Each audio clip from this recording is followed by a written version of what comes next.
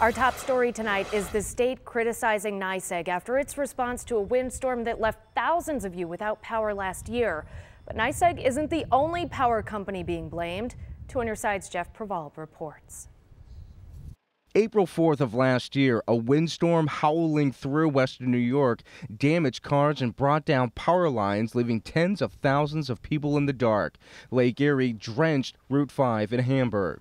The state's Public Service Commission, which oversees utilities across the state, has come down hard on NYSEG for how it responded to the storm, saying NYSEG was allegedly one of the worst performing companies during the storm, saying, quote, communications with customers and public officials were ineffective. One of the largest areas of concern we heard was regarding the accuracy of estimated restoration times, or ETRs.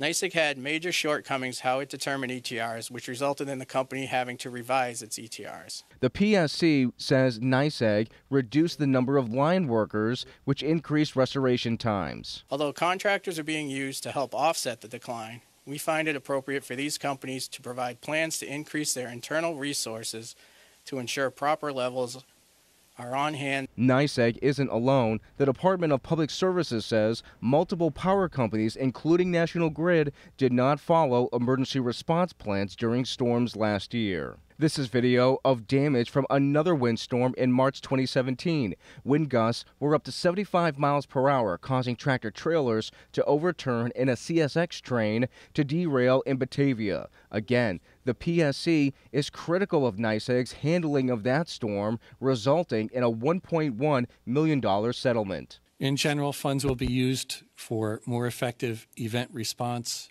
prioritization, more effective communications between the companies and their customers.